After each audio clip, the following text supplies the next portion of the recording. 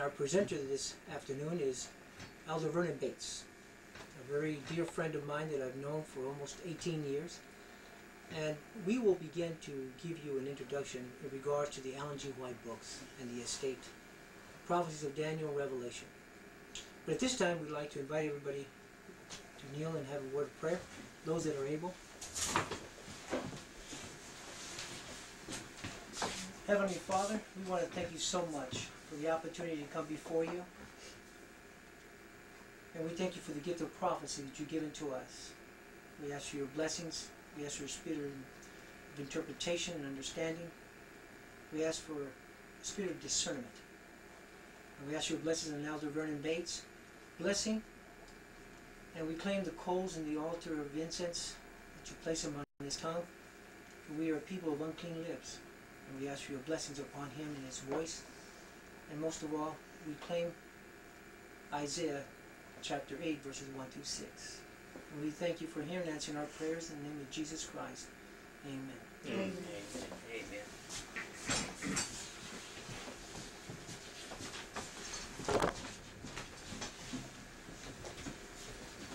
My brother Richard, we'd like to say that we are not an independent ministry. That's not our goal at all. We have discovered some discrepancies in the writings of Ellen White, and our discrepancies have turned out to be intentional, not by Sister White, but by the folks that have handled these books. I'd like to stress again that we are simply not an independent ministry. We are book people. That's all we are. Amen. And we are trying to interest people, God's people, in the original message. I'm going to use several little books here. I'll try to use as many of the original books as I can. We have here the Greek controversy books. I'll hand you one of these if you want to look at them here. These are in a sequence. 1911, maybe I'd better turn that and we can see them. 1911, 1888, Australian, 1888 or 1887, Australian, and the 85 or 6, and 85 and 84. That's probably the best collection that I have ever seen in a sequence. It wasn't too long ago on the internet somebody offered $1 million for an original 1858 Great Controversy. Now we have an original 1858 Great Controversy.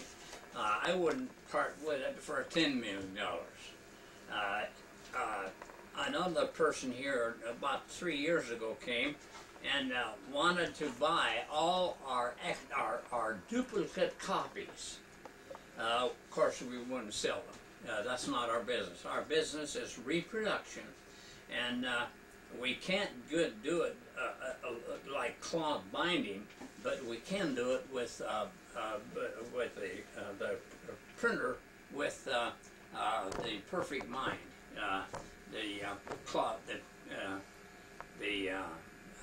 What am I trying to say?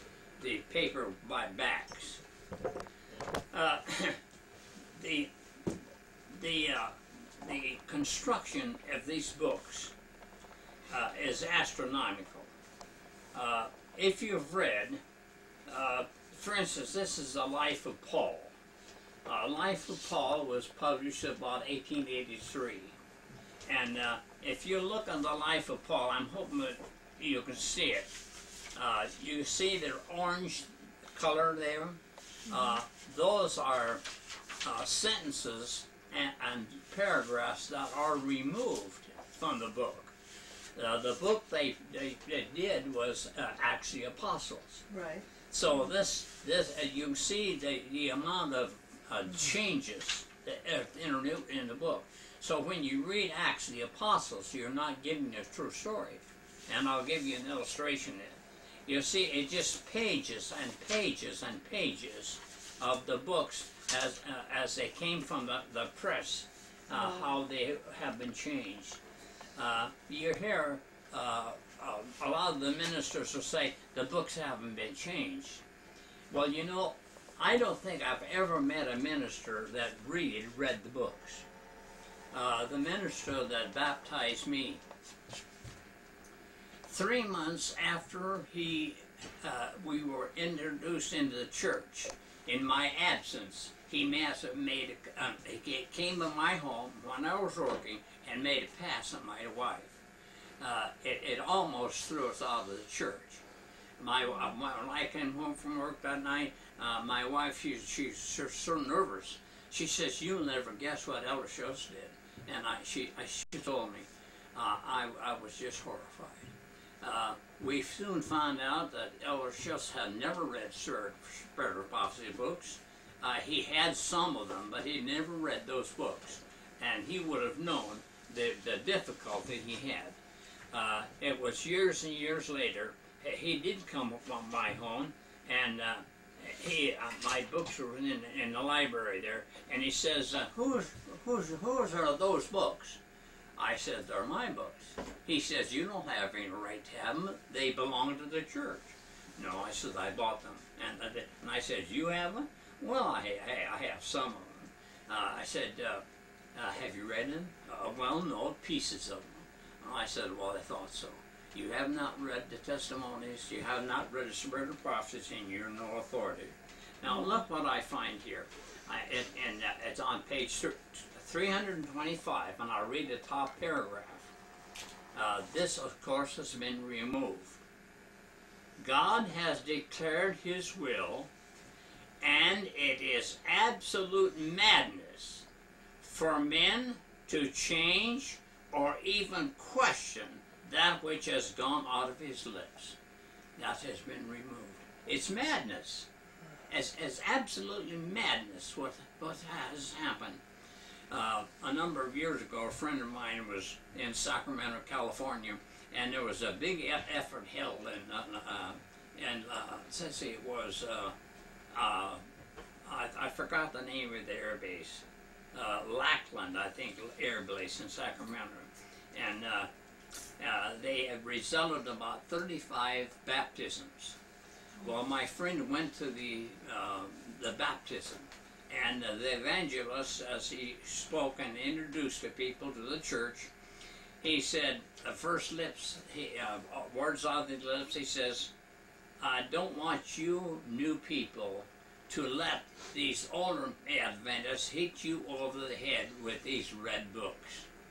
And right in the bat, off the bat, he destroyed the influence that Sister White would have had on those books. Mercy. So, you see, if you've read the new books, and you haven't had an old book to compare, you'll never recognize these things. Mm-hmm. Let's use this book. This is the book Acts of the Apostles, and it's on page 33. Now, Acts of the Apostles actually was the result of the change, the sketches from the life of Paul. Now, here's what it says. I'm on page 33, and it's on paragraph 2. As in the typical service, the high priest laid aside his pontifical robes and officiated in the white linen dress of an ordinary priest. So Christ laid aside his royal robes and garbed himself with humanity and offered sacrifice, himself the priest, himself the victim. Now, do we realize that Christ was not priest on earth? Do we realize that he wasn't a priest after he went back to heaven? And the Father, at the inauguration took place 10 days after he ascended, when he was inaugurated as high priest. And you know, they say this thing in the same book. Listen to what it says. Christ's ascension to heaven was a signal that his followers were to receive the promised blessing, for they were to wait before they entered upon their work. When Christ passed within the heavenly gates, he was enthroned amidst the adoration of the angels. As soon as this ceremony was complete, the Holy Spirit descended upon the disciples in rich currents, and Christ was indeed glorified, even with a glory which he had with the Father from all eternity. The Pentecostal outpouring was heaven's communication that the Redeemer's inauguration was accomplished. According to his promise, he had sent the Holy Spirit from heaven to his followers as a token that he had, as priest and king, received all authority in heaven and on earth, and was the anointed one over his people. So we see there's two different stories in the same book. First, he was priest and king. Then, later on, he was inaugurated as priest.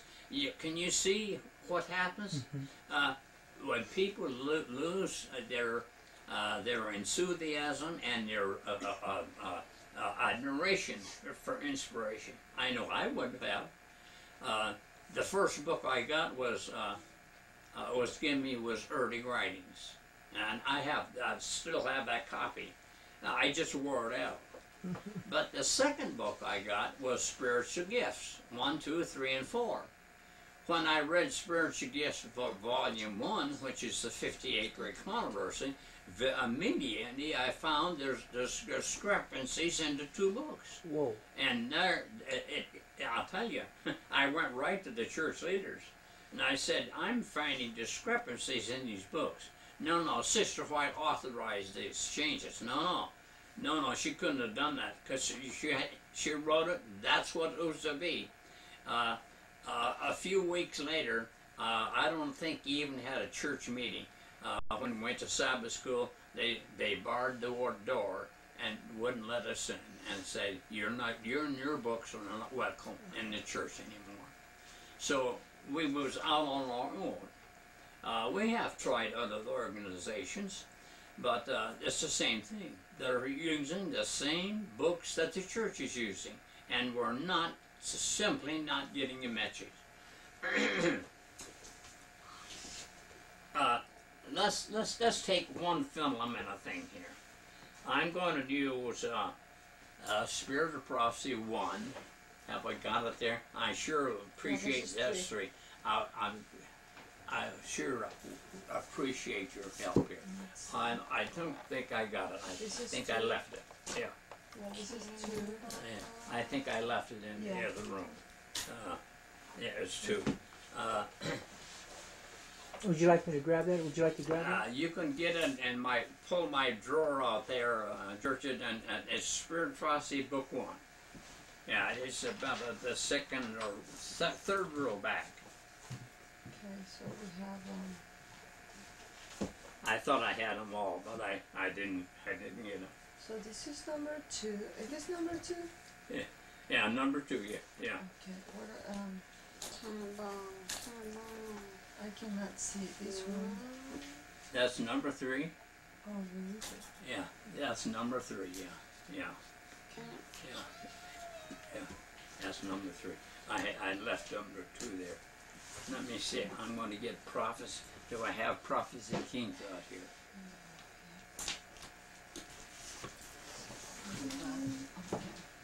Those are babies, Prophecy Kings. Daniel. No.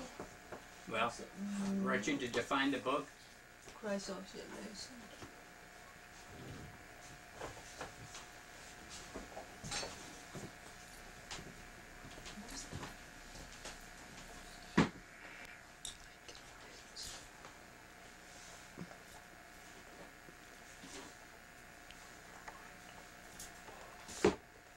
No sé cómo ponerlo pues.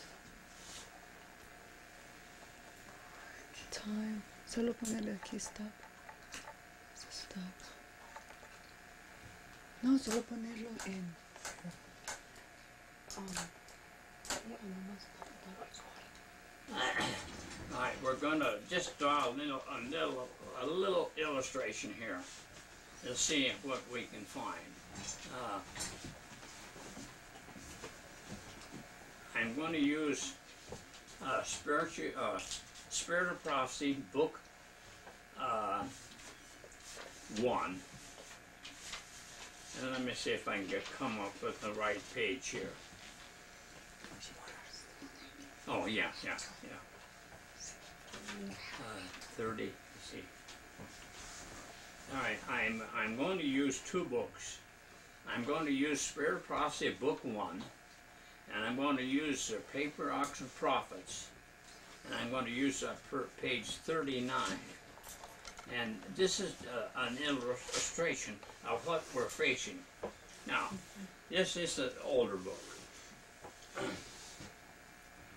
Satan trembled, it's on page 29. Satan trembled as he viewed his work. He was alone in meditation upon the past, the present, and his future plans. His mighty frame shook as with a tempest. An angel from heaven was passing.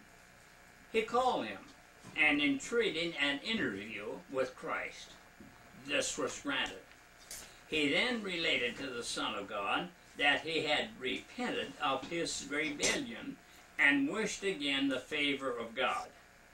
He was willing to take the place God had previously assigned him and be under his wise command.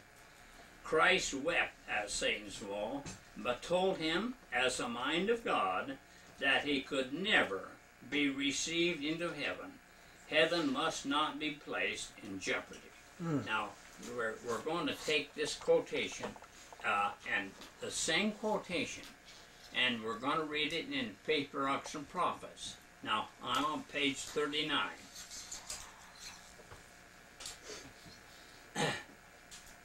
Though he had left his position as covering cherub, yet if he had been willing to return to God, acknowledge the Creator's wisdom, and satisfied to fill the place appointed him in God's great plan, he would have been reinstated in his office. Can you contemplate this? This book said he could never be reinstated, and the later book says he could have been reinstated had he repented. Why is these things? The plan way back, probably within 2 or 3 or 4 months after the disappointment, was to lessen confidence in the believers in the writings of Ellen White. You know, she was about 17 years old when the first vision came. I have taken the time to try to discover when the messages were actually given. It's very fascinating because it's a record. There absolutely is a record here, and we follow that record. Let's see if I can get a book here. I'm not sure I have the right book here in my hand. I'm going to look on page 263. I don't have the right book. All right, I'll pass that. It's. Is it in the office? It is the. Look in that second drawer, last drawer, and find a book says 43 on it. See it? Good. Let's see if I can remember the right page. I hope you'll be a little patient with us because we never rehearsed this very carefully before we started. The messages that they came. Let me see if I got the right book here now. I'm on 263 and I got the right book. Amen. The question in most Adventist minds is the 2-5 2520-year prophecy. And if you have this middle book, actually it was 1842, but it has 43 on the cover. And we call it the 43 Miller book. It was published by Joshua V. Himes. Joshua V. Himes. Now, Himes did not stay faithful. He was involved in adultery and he lost his way. He was faithful for years but did give it up. Same thing as many of the other earlier people. But I found on page 263, these lectures were first published in 1836. Do you know that Sister White was only 9 years old? Mercy. Wow. She was not a prophet. Oh. She had no experience in that first message. So, The first message is a 2520-year prophecy. We don't have it. Yes, we do have. Let's see what we got. Right at the top, 2520 years, starting at 677, it came down to 1843. That was first published by William Miller and his associates in 1836. By 1840, when the message was repeated, Sister White was about 12 years old, still not a prophet. When the third message, the second and third message was proclaimed, she didn't receive that gift until she was about 17 years old, and that was about the end of 1844. So, if we're careful and reading very, very carefully, in your 58 Great Controversy, listen to what it says. So I saw that those who had no experience in the first and second angel's message must receive them from those who had an experience and followed down through the messages. She didn't have the experience, Right. but she saw it. You go to those that had the experience. Now, if you take your early writings book and you read on page, let me see, 188. I don't have it marked here. 188 and early writings, you can see the changes in this book. It says, as Jesus was crucified, so I saw that these messages have been crucified. They've changed at all.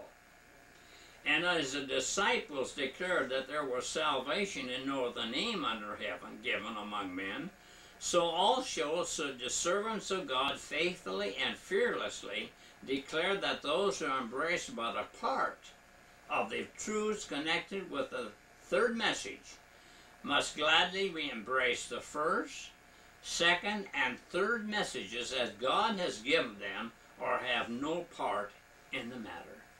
That part in our lot is explained in the original testimony. No intelligent understanding. I've tried for many, many years to interest people into reading the messages exactly as Sister White gave them, and James White, Joseph Bates, William Miller, just a few. Just a very small handful of people that had an experience in these messages. did you need early writings? Huh? Did you No, need I didn't. I didn't use that. I'll have them do that. So these books are all written by the church. They rearranged them. You're referring to the Ellen White estate? Yes, yes. I think we'll do a little study on Daniel 2. Okay. We have the chart here, and let me get those followed up here. This was one of the first charts was William Miller's and Uriah Smith's book, 1865. We have one copy. And if you notice, 677 BC, 538, it was correct. The next two, Medo-Persia, 538, 331, he was correct. Now notice the next one, Greece, BC 331, BC 161. That is not correct. That is not what was taught. And if you use the 161, it absolutely throws the whole thing off, and we do not have the messages that have come in order. Now, this one here, we made this one. Several people ordered that book, so this chart. And it's almost a 5-foot chart. And if you notice here, we have Babylon, 677, 538. Medo-Persia. You notice any difference between this chart and that chart? That chart is your Daniel, your Revelation. You notice anything here? What do you notice? The hands. Listen, look at me. Yes. The hands, a lady called me. She said, "Brother, so does that mean, oh, the hands hanging down?" It has no meaning in whatsoever. Medo-Persia, that tamed, and the Medes and the joint, Medes and the Persian. It had nothing to do. Now, when we get down to the feet and the toes, let's see. We have a prayed, and let me get a Bible verse here. I'm going to turn to Isaiah 64, and let's see what I got. I think it's verse 8. Yes. And now, O Lord, thou art our Father. We all are agreed there. Then it says, we are the clay. Wow. Was that ever hit me hard when I first read that? And thou art Father, and we all are the works of thy hands. Now let's just see what we can do. Let's get a Daniel Revelation here. That's the one. That's the one we need. Let's see if we can get back here. And I don't have these pages out here like we should even have either. Let me see now. But we have a picture in here. Let me see now if I find a picture.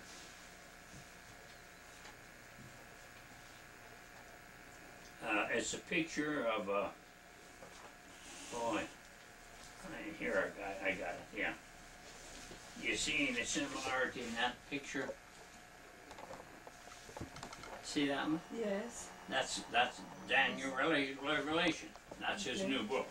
Now I need to find the quotation here that describes that picture. So bear with me and I can find it.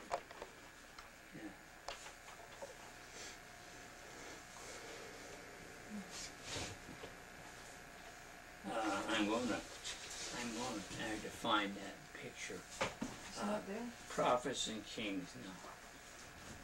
Let me see now. Prophets and Kings. Let's see if I got that picture in this book.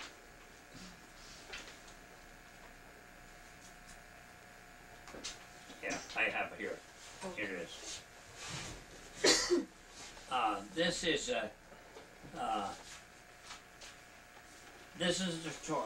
is the picture here again of the chart, and we have the here, but he don't have the dates correctly. When I turn the page, I read this. Into the Roman Empire came divisions symbolized by the mixture of iron and clay.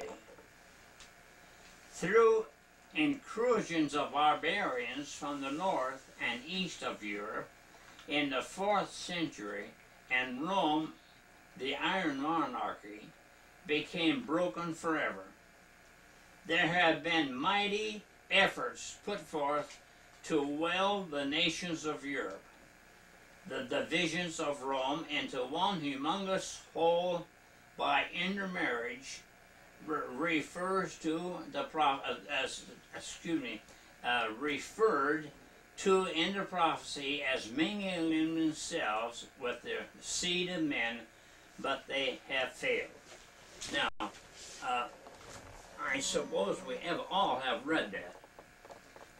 If they mingle themselves, kings and queens, the question that I have asked myself, which one was the iron and which one was the clay?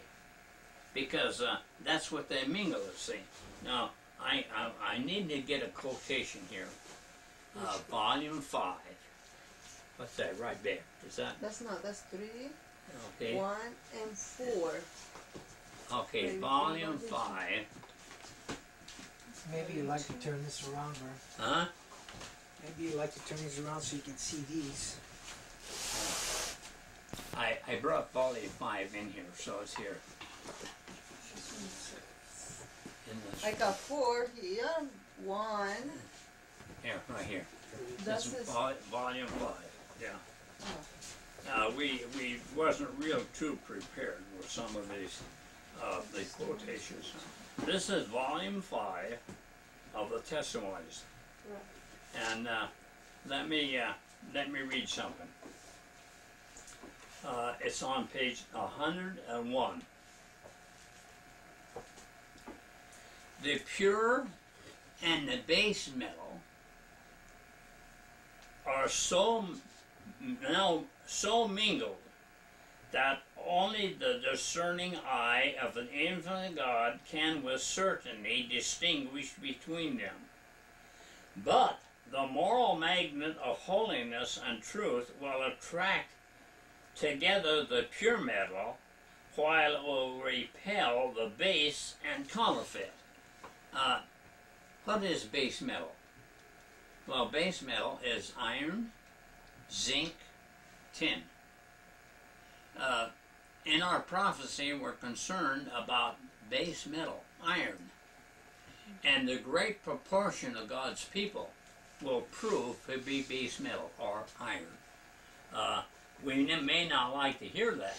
Now let me see if I can come up with another quotation. I'm going to go off page 136. 136. Alrighty. I'm still in volume 5. And iniquity shall abound, and love of many shall wax cold.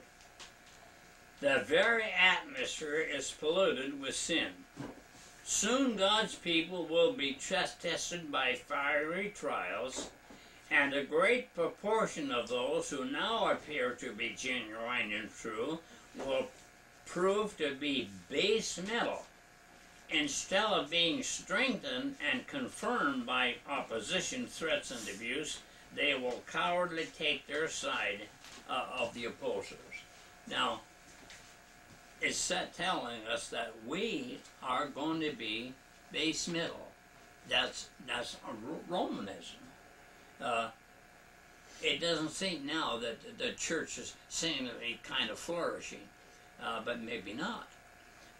The report I'm getting, they're leaving by the thousands. Our people are leaving the Seventh-day Adventist Church. That's true. Yeah, and it doesn't make you sick. It makes you sick in your stomach to think that an organization that had this founding would end up just absolutely crumbling within. Well, many of God's people are going to be tested and proved, and they're going to prove to be the base metal. It does not do me any proud to have to say this. it's a sad thing. Let's see if we can get another quotation. Job chapter 13. Let's see what we got here. Job chapter 13.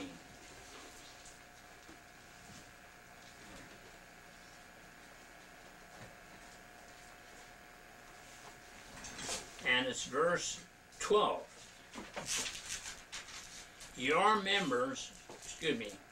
remembrances are like unto ashes, your bodies to bodies of clay. No question that we are the clay. Let's turn now to chapter 4 and verse 17. Chapter 4, verse 17.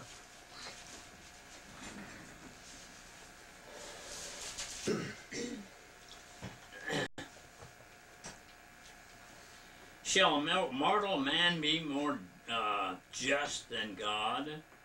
Shall a man be more pure than his Maker? Behold, he put no trust in his servants, and his angels he charged with folly. How much less in them that dwell in houses of clay, whose foundation is in the dust, which are crushed before the moth. Where in the world did Uriah Smith come up with this interpretation? I think we're kind of looking for a something to turn us around. I wonder what it'll be. Persecution? It could be. I would think that the persecution would be the main means that God would use, but something else was going to happen, and it's prophesied. I'm going to use again volume 5, your book, and I'm going to turn to page 707. And that's the Review and Herald. This is volume 5, the testimonies. That's their own book. I'll use their books as much as I possibly can. Referring to the corporation. I'm on volume 5 of your testimony, and it's 707. I have been shown that many who profess to have a knowledge of present truth know not what they believe. They do not understand the evidences of their faith. They have no just appreciation of the work for the present time. When the time of trial shall come, there are men now preaching to others who will find upon examining the positions they hold that there are many things that they do not, that they cannot give no answer or satisfactory reason, until thus tested, they know not their great ignorance. And there are many in the church who take it for granted that they understand what they believe, but until controversy arises, they do not know their own weakness. When separated from those of like faith and compelled to stand alone and explain their beliefs, they will be surprised to see how confused are their ideas of what they had accepted as truth. Certain it is that there has been among us a departure from the living God, and a turning to men, putting human in place of divine wisdom. Now the next paragraph says this: God will arouse his people. If other means fail, heresies will come in among them, which will sift them, separating the chaff from the wheat. What is God going to use? Heresies. That's what's going on now. That's exactly what's going on now. All these groups here in Oregon are all separate instead of being united together. Yeah. And they don't realize that the devil is using them. Yeah. And you know, you think independent ministries would catch on, but they're just as blind as a bat. You know? It's strange. I very seldom ever go to any of the meetings. You know? Now, there is a remedy here, and it's still found in the same book, and it's 227 in volume 5. 227, okay. The Spirit of God must do its work upon the heart. All who have not experienced its regenerating power are chaff among the wheat. Our Lord has his fan in his hand, and he will thoroughly purge his floor. In the coming days he will discern between him that serveth God and him that serveth him not. So, the regenerating power of the Holy Spirit. Did you notice the word "it" in there? Let me read it again.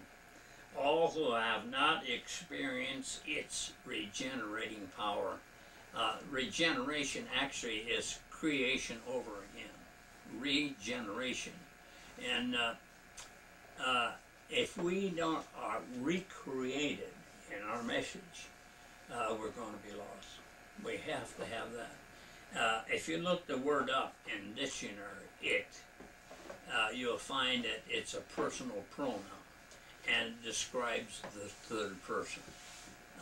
Whole nations like Australia have given up on the three persons in the Godhead. We had quite a discussion on our conference call just a few nights ago. I almost had to shut the meeting off because of one man. Let me get to Romans, the 8th chapter. Romans chapter 8, and I think it's verse 26.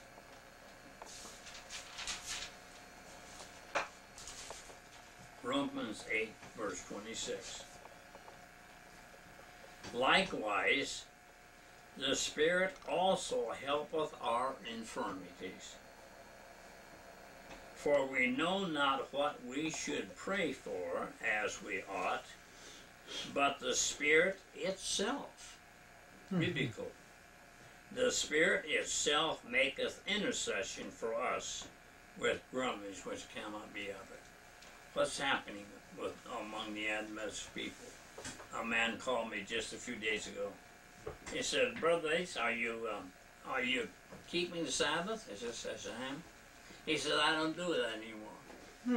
I said, "Why?" Well, he says, we keep Sabbath lunar, the lunar Sabbath. So I got a quotation for him in Spiritual Gift, Book 3 on page 90. God is, Sister White records there that the Heavenly Father has recorded the cycle of the week to the very end of time. We have 6 days to work, and we have the 7th day to rest and the Sabbath. You know, so Amen. It's very startling what's happening.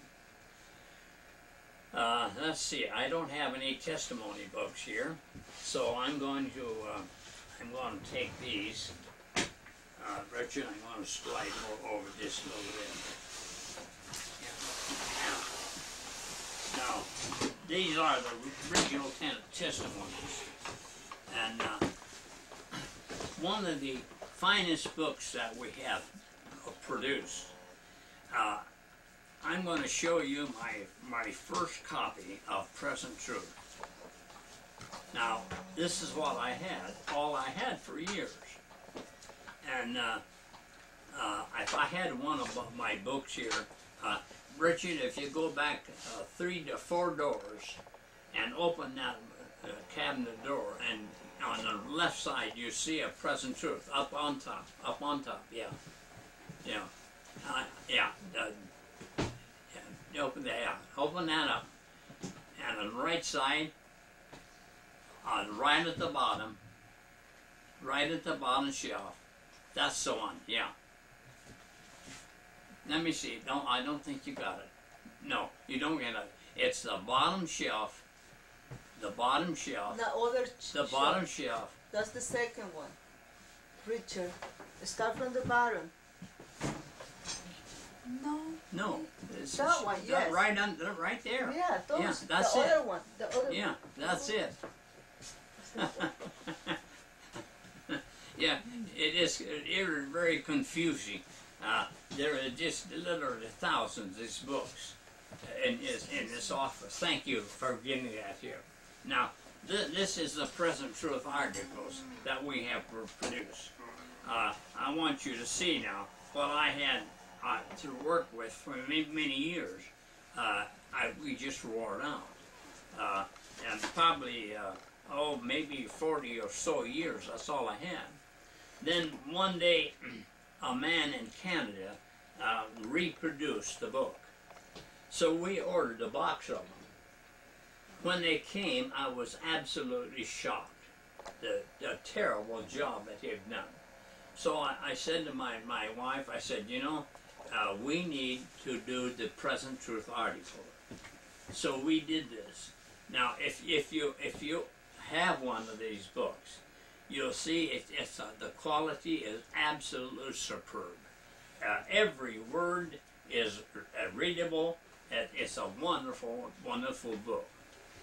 The lady that was responsible for this was present when James White wrote the articles in 1849.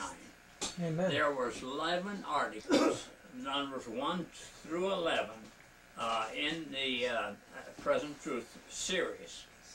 She had all 11 numbers and the 1850 reviews in the back.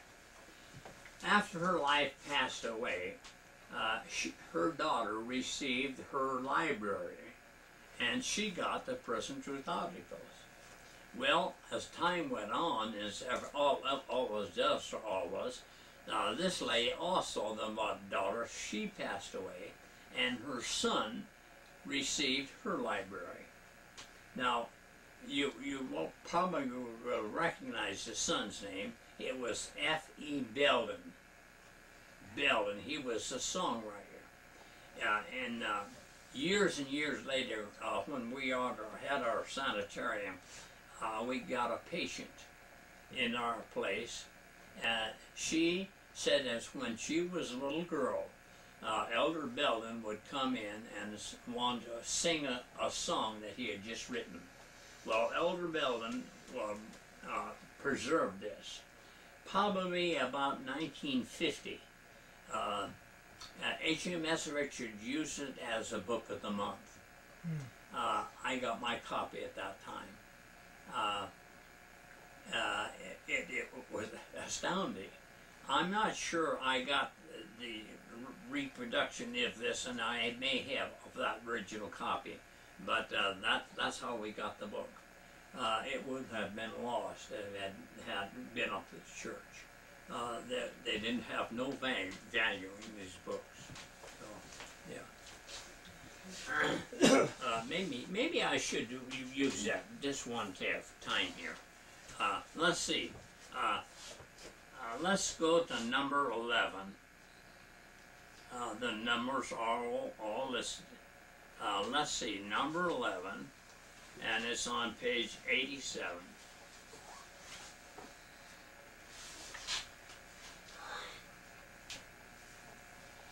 '87, '86, '87. Okay. The Lord showed me that the 43 chart was directed by His hand. Now, what do we have here? We have the 43 chart.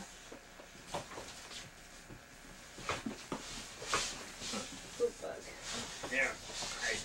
I'm getting it. Where'd the chart go? Oh, it's not this way. It's the opposite way. Yeah, So- that's the one. Yeah. Boy, I was lost right there. Thank you very much. So, the 43 chart was directed by His hand, and it says then, and no part of it should be altered, that the figures were as He wanted them, that His hand was over and hid a mistake in some of the figures, so that none could see it until His hand was removed.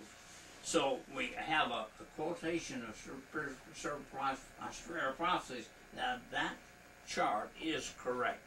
And you notice the 2520 is right on the top of it, right on the number 1. There are some that are saying the mistake was because they didn't count the 0 year. There is no 0 year time prophecy. It's each day was 1 year, and that give us the 2520 years in that prophecy. Yeah. Well, let me see. Let's see what we can jump to now. Let's cover the great controversy. All right. Okay. Well, let's do that. The great controversy is the heating message of the organization that our Savior put together. Then Ellen White was inspired, and that has been a dilemma. They've come out with the Great Hope. Ted Wilson, the president of the Seventh-day Adventist Church, has endorsed it, and yet they've taken all the key points out of that, Vern. And here, most of the people don't understand that we need to get the original books. Read the original books because we are tested on the message. If you have a new great controversy, you'll find out all of the quotations that are referring to papacy have been removed. They're all taken out. Mercy. You know, it's saying, well, there is a message that is in the book, and let's see. I'll take a book here. Let me see that book here. Yeah. Thinking. This here is an 1888 Australian book. It's exactly like the 84, 85, 86 American book. It seems that they had a problem with the printing, and the plates were worn. So they had new plates made. And you'll find this in a warning and its reception by Whalen and Short. That's another interesting article. We have reproduced that book also. Whelan and Short. Yeah, Whalen and Short. Yeah, two young ministers. They came back here from the mission fields to get a little more training. And they wrote for their thesis, A Warning and Its Rejection. They printed 50 copies. They sent one to all the leading men and the General Conference. Well, General Conference didn't read their book for some time. When they read it, they were horrified. So they recalled all the books. Well, they got 49. The 50th book got to Baker, Oregon, right in this state. And a man named Hudson had a small printing establishment. So he took the book and he republished it. That's where we got our copy. Along about early in 1950s. If it hadn't been for that, we would have never had that. On page 80 in that book, you'll find the story of the new plays that were being made for the Great Controversy book. And I think Sister White borrowed $90,000 to have the work done. And when the books were through the press, they were put on the shelf, and they never distributed them. And she almost went broke. And it's the only place I've seen it that is recorded on it is on page 90 in that book.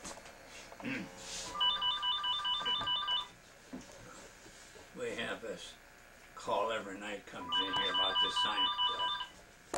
All right. Let me see. I was trying to get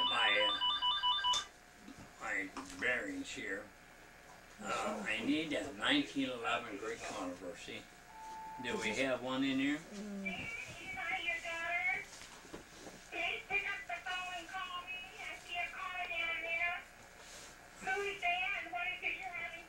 What number? As in 1911, Great Controversy. I don't think we have one. Let me see here. Let me see I've got here. I think I can go with this one. 383. 383.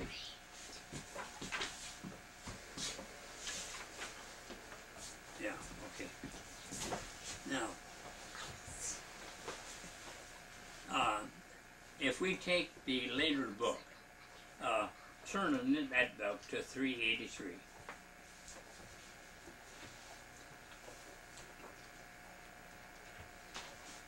It must be underlined.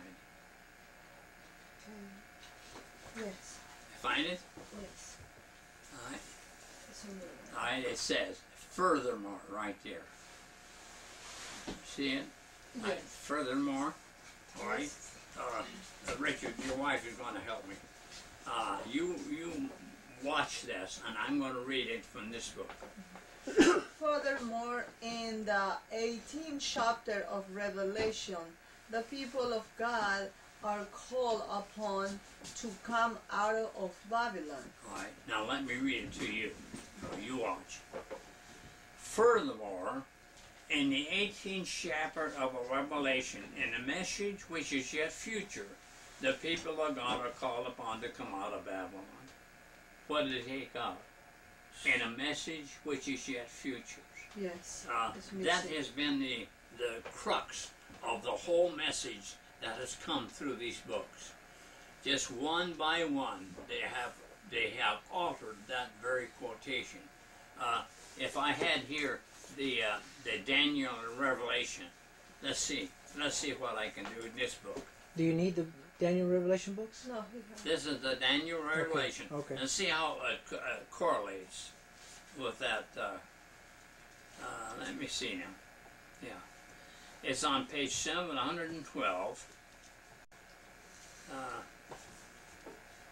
Let me see what the date is. It's in 1907. 1907. Now we have another book here. Yeah, it's what's that book? No, that's Desire of Ages. Okay. I guess we don't have the other one here. I thought we had a 1918 book. I guess we don't have it here. We need to get it? Here it says now. As we are therefore to look this side of 1844, where the previous message went forth for the announcement brought to view in this chapter, we inquire, has any such message been given from that time to the present? The answer must still be in the negative, hence this message is yet future. Now, let's use what book that you're using. This is the Daniel Revelation, the very same book, and let's see what it says.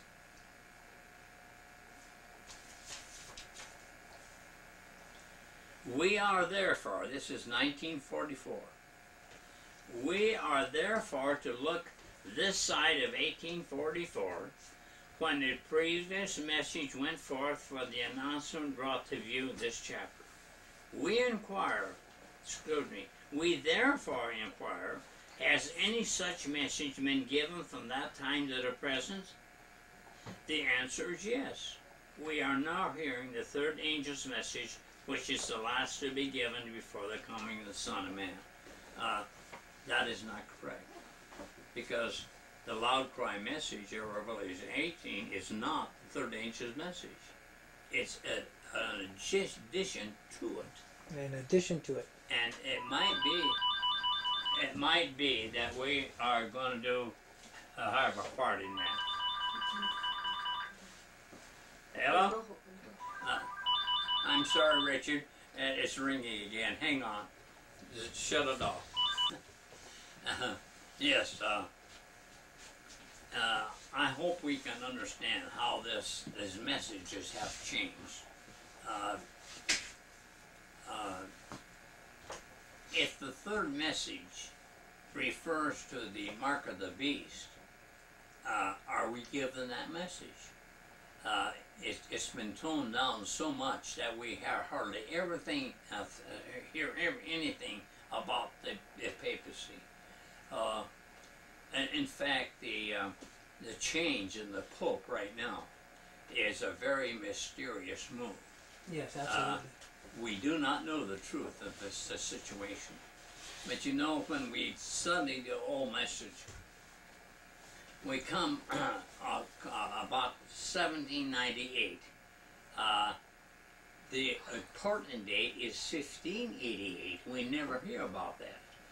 In 1588, there was a law issued called the Law of Nantes. N-A-N-T-S-E, I think it is, Nantes. And the King of France issued it, and it freed the Protestants. So the Catholics lost their power 210 years before 1798. Now we've lost this. It's quite ironic that some 1798 to 2008 is 210 years. It's exactly the same distance on this side as it was from 1588.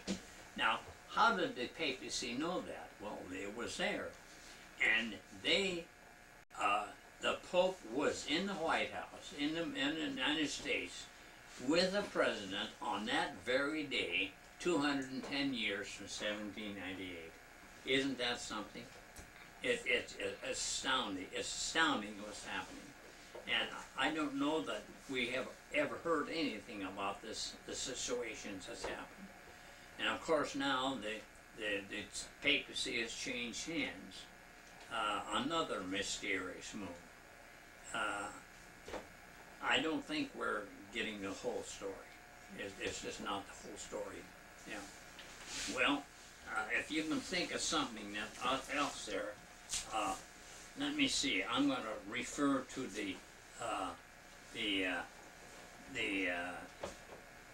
this here book here.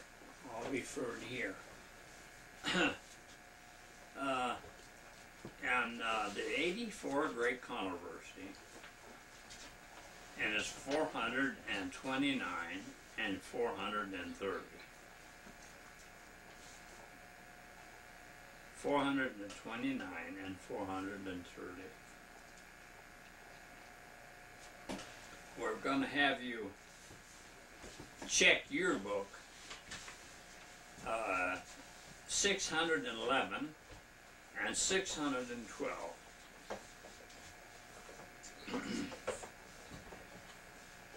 Thus a few men will hold in check a powerful current of evil. We're talking about some politicians in our government that will do this.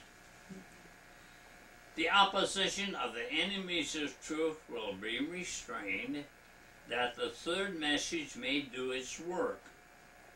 When the loud cry shall be given as future, it will arrest the attention of these leading men through whom the Lord is now working, and some of them will accept it and will stand with the people of God through the time of trouble.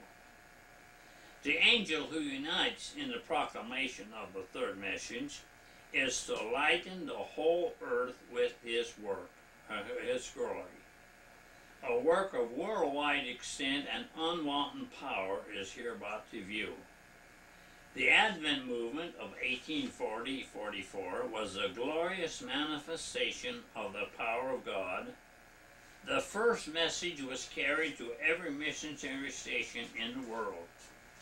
And in this country, there was the greatest religious interest which had been witnessed in any land since the Reformation of the 16th century. But these are to be far exceeded by the mighty movement under the loud cry of the third message. You need to read this on page 611 in your 1911 Great Controversy, and you'll see the difference. Now, turning page on page 130. Servants of God, with their faces lighted up and shining with holy consecration, hasten from place to place to proclaim the warning from heaven. By thousands of voices all over the earth, the message will be proclaimed or given. Miracles are wrought, the sick are healed, and signs and wonders follow the believers. Satan also works with lying wonders, even bringing down fire from heaven in the sight of men. Thus the inhabitants of the earth are brought to take their stand. Now notice carefully on page 612 in the New Book. The message will be carried as with the midnight cry of 1844, not so much by argument, but by the deep conviction of the Spirit of God. The arguments have been presented, the seed has been sown, and now will spring up and bear fruit. The publications distributed by missionary workers have exerted their influence. Yet many whose minds have been impressed have been prevented from fully comprehending the truth or even yielding obedience. Now the rays of light penetrate everywhere. The truth is seen in its clearness, and the honest children of God sever the bands which have held them. Family connections, church relations are powerless to stay them now. Truth is more precious than all besides. Notwithstanding the agencies combined against the truth, a large number take their stand upon the Lord's side. I'm sorry. All right. I just read page 430 in the 84 Great Controversy. And you see it says that the message will be carried as it was the midnight cry of 1844. We know that the church was not organized until about 1863. Amen. So 20 years before the church was organized, the midnight cry was given. So that means that it wasn't organized. It was not organized for 20 years after the midnight cry was given. So therefore, since it wasn't organized, the people got together and went forth and proclaimed the message. Yeah, it was the truth about it, wasn't it? See? Yes. And we had 1 to 10 here. I don't think I have that 1 to 10 here. I didn't get that. I don't think I can find 1 to 10 here. It's probably, that's the original testimony, and I don't think I got it here. Anyway, in number 4, it says about when the Holy Spirit is poured out, family ties are powerless. Did you want to get that book, 1 through 10? Well, we could get that book if you want to get the book. Yeah. Let me see, 1 to 10. We don't have a 1 to 10 here. You probably have it in the back there. Yeah. It's not over here. Yeah, I can get my book. That's okay. That's okay. I'll let that go. Yeah. Yeah, I don't have that to read. I didn't have enough time to get those books all up in So order since the church was not organized at that point of period of time, that midnight cry went out. Therefore, does that play a parallel for last day events? Yeah, early writings, page 107. It was 1851 that the church, the first time it was, turned Laodicea. The Laodicean message started about 10 years before the church was organized. So you can see, you and I have never lived in a time that the Holy Spirit has been present. It's just never has. In fact, his sister might mention that very thing. We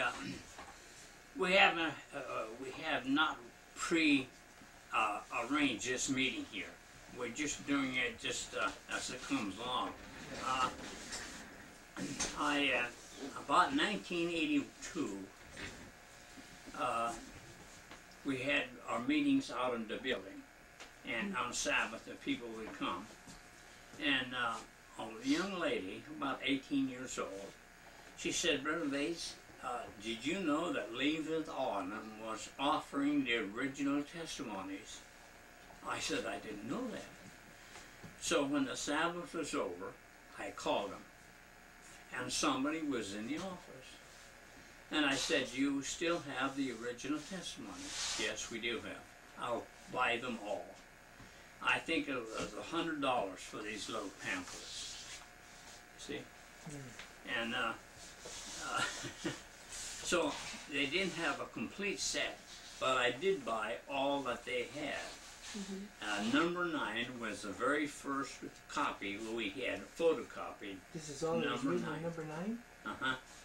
And that was, and then from then on, we got them all except number 27. We never ever could find number 27, but we did have a man down in California, that said he had number 27, and he would photocopy it for us. So he did, and I offered him a set of the other books for him to photocopy. He photocopied and sent them to me, but it wasn't done very good. Yes, and we were lacking number 27. Anyway, Leaves of Autumn, I understand now, has quit. They turned it over. So we have been blessed by Leaves of Autumn's work for many years. He didn't agree with what we do. That's the thing. The battery's going on. He didn't agree with what we were doing, but that didn't make any difference because we wanted the people to have the books, and that's where we got them. So, yeah. Let me see. I have here the testimonies is very precise, and when we follow the church.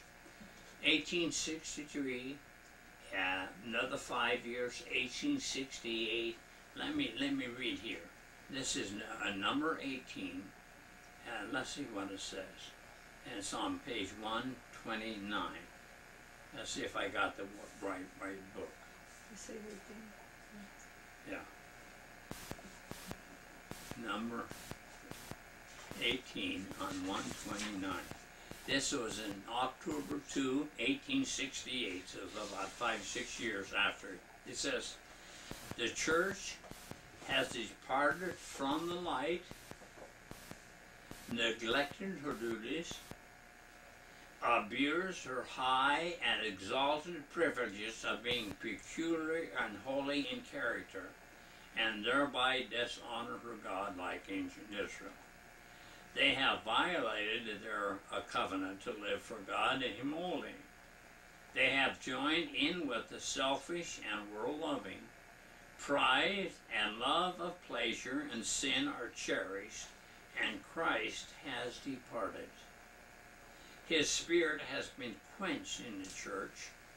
Satan worked side by side with professed believers, Christians, yet they are so destitute of spirituality and discernment that they do not detect him.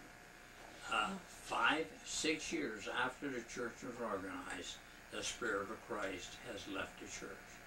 Now, can you ever remember the Spirit of Christ ever returning to the church?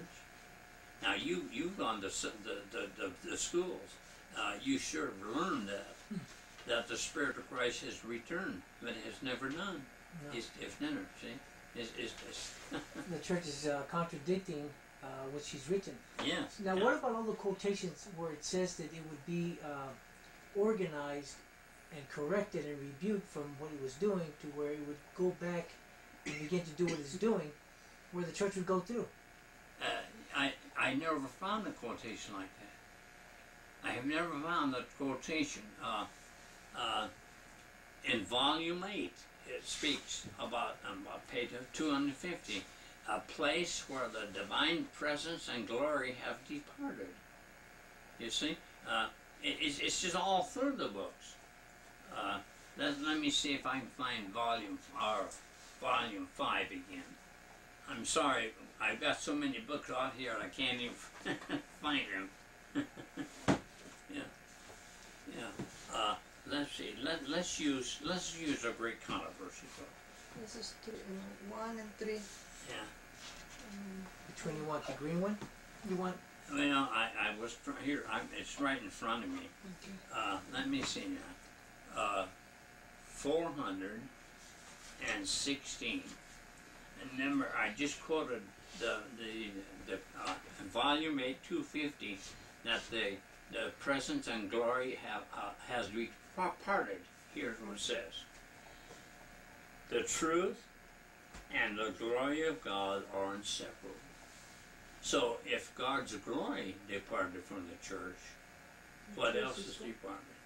The truth. It's strange. The truth and the glory of God are inseparable.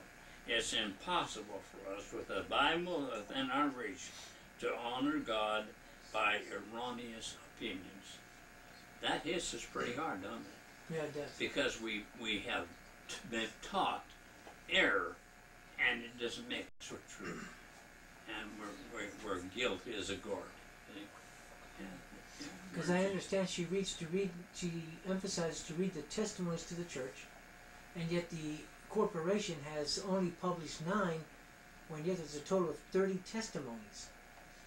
Why have they deliberately indulged in such a false area when yet there's 30 instead of 9? The volume 5 is number 31. Now we have those testimonies here. Number 31, 32, 33 is in volume 5. If you look in your volume 1 of the Church's testimony book, you'll find 113 pages you just can't find in the first numbers of volume 1. 113 pages of writing that you can't even find. The testimonies then from volume 5, from page 21 to 98 is the 82 adequate letters, and we have gone through those and listed all the changes. From volume 5, page 98, it's pieces and parts all through the whole book. It's all pieces and parts. Probably the worst book to check is in volume 6. Yeah. Would you elaborate on the quotations where the Spirit has left the church for the hearers to be able to recognize this key point? But yet the church has the Spirit of prophecy, the books, the message, which is the test in these last days. Yeah, the message is the test, that's for sure. Excuse me. Let me see. Let me read this here. This is number 4 of the testimonies, and I'm going to read from about 200 and I think I'll start on 208 and number 4. My attention was then turned to the company I had seen before, who are mightily shaken. I was shown those whom I had before seen weeping and praying with agony of spirit. I saw that the company of guardian angels around them had doubled, and they were clothed with an armor from their head to their feet. They moved in exact order, firm like a company of soldiers. Their countenances express a severe conflict which they had endured, the agonizing struggle that they had passed through. Yet their features marked with severe internal anguish shone now with the glory and light of heaven. They had obtained the victory, and it called forth from them the deepest gratitude and holy joy. The number of this company had lessened. Some had been shaken out and left by the way. There's an asterisk there. Now, if you read early writings 271, there is no explanation. They have removed it. So let's see who has been shaken up. The number of this company had lessened. Some had been shaken out and left by the way, started it. The careless and indifferent who had not joined with those who prized victory and salvation enough to agonize, persevere, and plead for it, did not obtain it, and they were left behind in darkness. And their numbers were immediately made up by others taking hold of the truth and coming into the ranks. Now you might ask yourself, what is this star? What is this star? Here's what it says. I know thy works, that thou art neither cold nor hot. Who's left out? Laodicea? They took that out of earlier writings. It's not in there. Yeah. And it goes, it gives an explanation in the footnote in this book. I would that thou art cold or hot, so then because thou art lukewarm and neither cold or hot, I will spew thee out of my mouth. That is Laodicea. Now let's go on. So is Laodicea the last church? Of the seven, but it's not the remnant. So who's the last church, Vern? There's a remnant, a church and a remnant, a church and a remnant, all the way through the seven. There was a Pergamos and a remnant, Thyatira and a remnant, Pergamos and a remnant. You can read that in the first couple of chapters in the 84 controversy. So we come down to Philadelphia. We don't have a Collins Bible here. In the back of the Collins Bible, we have the study of the seven churches by H.M.S. Richards. And it says Laodicea, the seventh church. Then it says the remnant church. And it's a commandment-keeping church. Revelation 12, verse 17? Yes. Richards was correct. Do you know that we got Bibles for years? The HMS Richards Study Help Bible. Right. And we bought them from Review Herald by boxes. And finally they notified us that there was no more Bibles. We asked why, but it's outdated. Well, outdated means that they didn't like the HMS Richards Study Help sent back, and they put new ones in the Bible as they use now. And I think that they're using a new international version. Well, I'd like to confirm that a few months back, before 2013, I had talked to Mr. Huxley, who works for the Review and Herald. And of course I was employed with Home Health Education Services in regards to evangelism. And I was selling Home Health Education Services pallets of Bibles, the Defined King James Bible. When I inquired in regards to the book of HMS Richards Jr., they didn't have any more. They stopped printing them.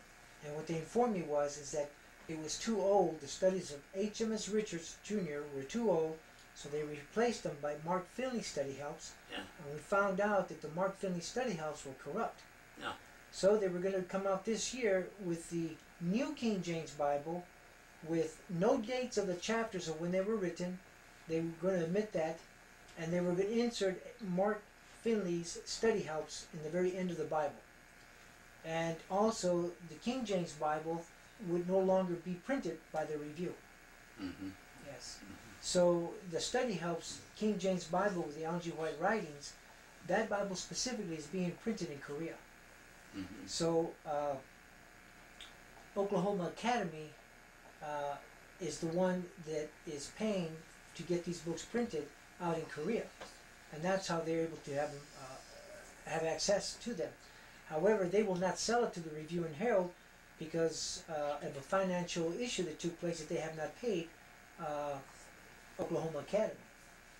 So what they've done here is they've taken a book, completely postponed printing it, and now they come out with the New King James Version that is corrupt in the manuscripts, and they have now Mark Finley study helps in the back. Mm-hmm. And the chapters in there have no date of when they were printed. Yeah. When the prophet wrote the book of Isaiah, when the prophet wrote the book of Jeremiah. So we're losing that information. Yeah. Yeah. And that distorts the time process, doesn't it? Yeah.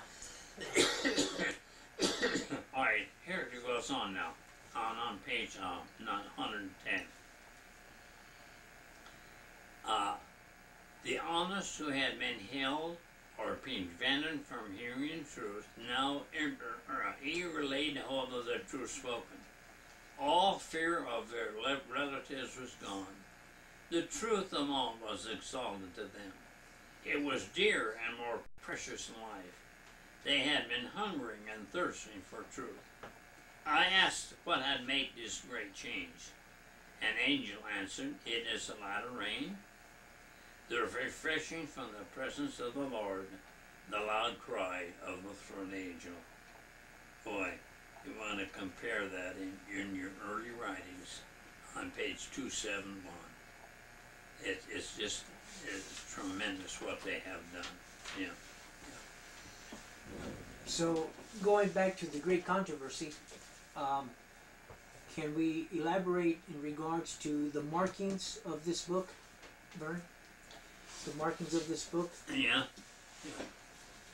You mean on the cover? Yeah, the year of that great controversy. Yeah, this is in 1888 here. Let me see if it is. This is maybe in 1911 here.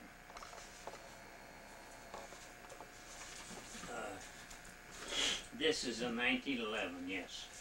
1911. And where was it published? First 1907 and 1911. Okay. Yeah. And that one, where was that one published? I think this is a Pacific Press. Okay. Yeah. Let me see if I got the right title page here. No, I'm sorry. Butterfingers here. Yeah, Pacific Press. Pacific Press. Pacific Press. It's strange to notice that. Can you point the face cover of the book there that has the Catholic cross, Yeah. so that the readers can see it? That's in. I got that book in the office there. Oh, okay. That has the sign of the cross on the front of the cover. Yeah, that one has it. No, this one doesn't have it. Okay, you want me to go get it? I don't. You want me to go get it? I'd enjoy it. Okay. Just hang on. Stop him. We've probably lost our interest, our people here. I think. You can see that Catholic cross there. Yeah. In the Great Okay. Country, 1911. We was talking about the remnant church Yes, sir. and the study of the 7 churches, and you'll go there, you find Laodicea number 7, and then you'll see the last church. You see it? Yes. Church. The last church. Yeah, that's where Richard taught it. The last church is the commandment-keeping church. Yes, that's what it said. Yeah. But you see, the church is not a commandment-keeping church. They're not. For instance, belonging to a labor union is breaking all the commandments of God. What about the war question, going to war? You can't do that, see. Yeah. It's a strange thing. When I got these Bibles, the last 4 I was able to get here in the United States came from Heartland. Right. And they had 4. And when I opened this book up, and you see the line in there, open it up to that line. See what it is. It was creased over, and there was an extra page doubled over. And see what page it is. Is there numbers? No, I think you didn't get that right number. Okay, let's see. We have a number there. Yeah. It's right at the end, and it's Leviticus chapter 26. And isn't it strange that that page would be doubled over in this book? What's Leviticus? Oh, it's, man, I get it. You see? The 2520 years, Leviticus 26. And I thought maybe I'd give this Bible to somebody else that didn't have it. My wife said, or I think Mary said, no, don't you do that, because that book was purposely marked for your benefit. Right. So, That's good. Wow. so we keep that book. Okay. Okay. Kind of back, we lost our thought here. The changing of the message happened about 2 or maybe say 4 months after this disappointment. And you'll find that in the words of the little flock on bottom of page 5. And you'll see what James White recorded, that they begin to change the message and the writings about 4 months after the disappointment. So this has been going on a long, long time. It's changing the message. Yeah. I probably would pin this on mostly Uriah Smith. Isn't it strange, though, that independent ministries today will take up a vindictive spirit on the 2520 year prophecy? And we have plenty of evidence that that was the first angel's message. Now, about 1897, here's what happened. This is the first broad attack that I can find. Almost every scheme of the plan of the ages, age to come, makes use of a supposed prophetic period called the 7 times, and an attempt is made to figure out a remarkable fulfillment of by events in Jewish and Gentile history. All such speculators might as well spare their pains, for there is no such prophetic period in the Bible. Now, independent ministers have accepted that definition by Uriah Smith. It is not correct. We do have the first angel's message is the 2520 year prophecy. Now,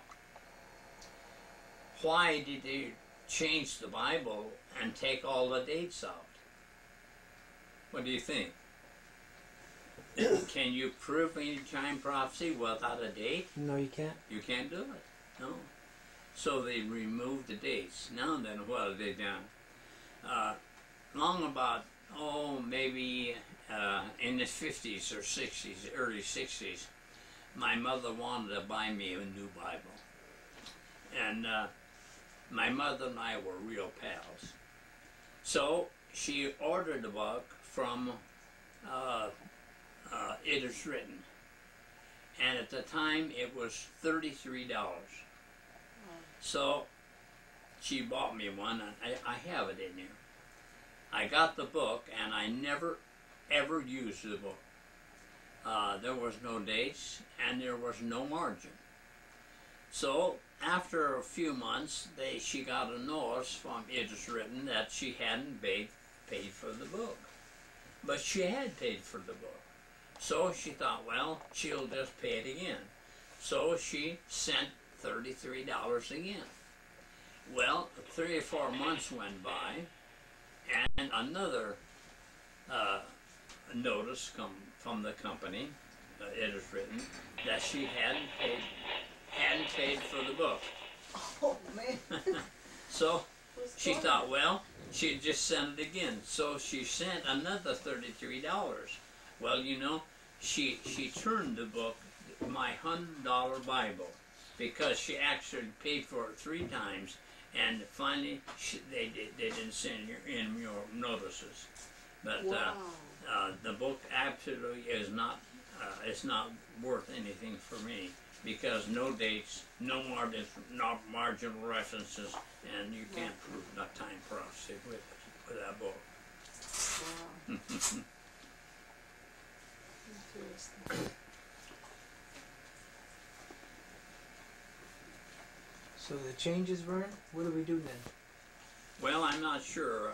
In fact, we can go on there much more here tonight, but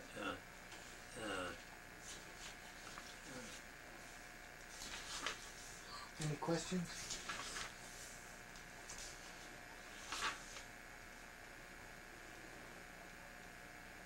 What about the snares of Satan in the great controversy? snares of Satan. Yeah. Yeah, there could be some comment on that. The first 4 pages were removed from the 1911 and placed in the book called Testimonies to Ministers. Oh. Yeah,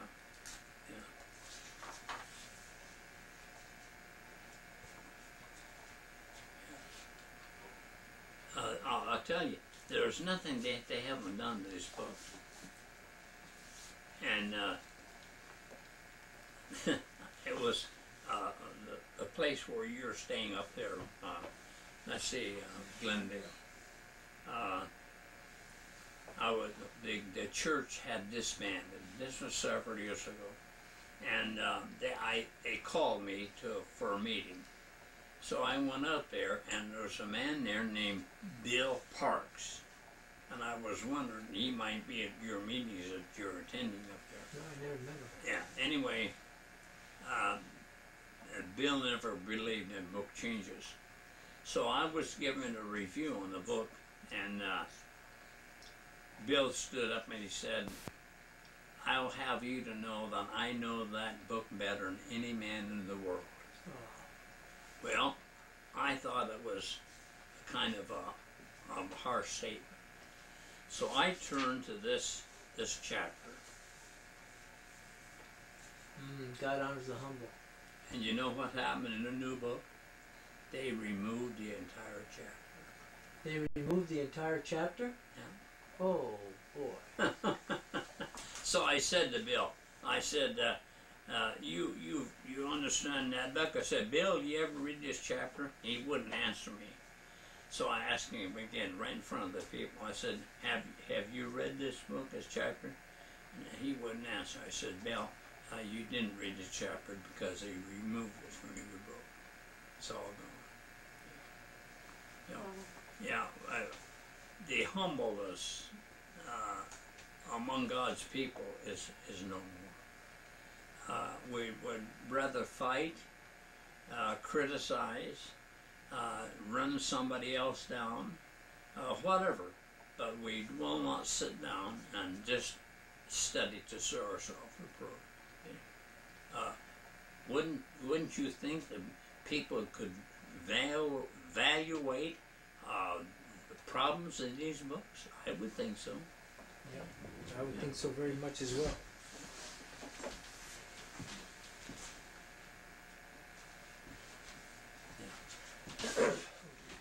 Well, Vern,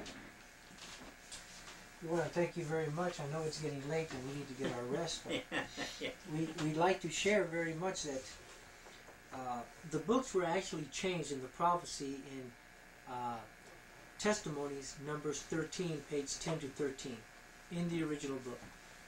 Ellen White had the dream and she had the vision. And what's so interesting is that our Savior has given her all the information that would take place in regards to the changes of these books. You're Seventh-day Adventist pastors in the Seventh-day Adventist Church, and I'm a Seventh-day Adventist, and I'll die a Seventh-day Adventist. But we do understand that there is much discrepancy in regards to the church going through and the church not going through. There is apostasy in the church. Even Neil Wilson knew, one of the presidents for the General Conference, knew that there was apostasy, but it wasn't as great as president of Harlan College, Colin Standish, had a dialogue on. Today, in April 29th, 2013, we come to a very specific point in time. There are many divisions within the Seventh-day Adventist Church, and there are many self-supporting ministries that are sincere, honest hearts. Independent ministries that are sincere and honest hearts. But they're all at each other, and nobody's focusing on unity as one body, one faith, and one baptism. And that is my concern. I've gone through the system. I've studied criminology 3.5 years, understanding how to research. I come into the church, I hear the voice of God call me, and yet I come into another dilemma, realizing that I have to study and restudy. And I stand back and I say to myself, don't be so concerned, because Ellen White says that we would have to study and restudy. Vernon Bates has taken 30, almost 63 years of his time studying, researching, buying the original books out of his own pocket, and building what he has today is the originals and authentic books, and as well as the books that the conference prints. They have lied to you and to me, and that is a sin. Now, President Prescott, it's hard to say if he will be in heaven, because he also wrote the letter to Willie White indicating that he was aware of all the mistakes in the Spirit of Prophecy books.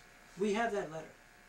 But one important thing is this, is that your children and our children are going to take up the work. But we need to be on solid ground to be able to give the correct truth to them. To them. There are pastors out there going to Andrews, La Sierra, going to the schools, Pacific Union College, Weimar Institute College, Harlan College, Steps to Life Ministries is out there with much truth, and of course other areas that they have problems. But today we stand with a big dilemma. Do you carry the correct books? Do you carry the correct General Conference information, or do you carry the original books that were written by Ellen G. White? That is our study tonight in part 1. Part 2 will begin tomorrow, and we would like to begin with a clear understanding that we're not against the people. It is the devil that has caused this entire mess. It's the devil's fault. And since we live in the Day of Atonement, we must realize that judgment is coming to us, and that we are going to be found wanting, or we're going to be found written in the book of life. And I, for one, definitely want to live and have his character. Nobody's perfect. This is not judgment going towards the church. No. This is what we have to do today. As she said, we're going to have to study and restudy. Our test as a people, April 29, 2013, is that the test is in the message in the original books. The original books. Number 1, we have the 1858 Great Controversy. That was never infiltrated. We have the 84, 85, 86, 87, 88, and the 1911, and the new one that just came out while Ted Wilson is president, The Great Hope. They've stricken everything that we've come in for in regards to stripping the character of the Vatican Church and what it really is. Ladies and gentlemen, we're in a dilemma, a very serious dilemma. And everybody is against each other because they have correct books and they have incorrect books. And we must return back to these original books and restore the breach that has been torn apart. This night we like to end in prayer, and I'd like us, for those who are able, to kneel as we close in prayer.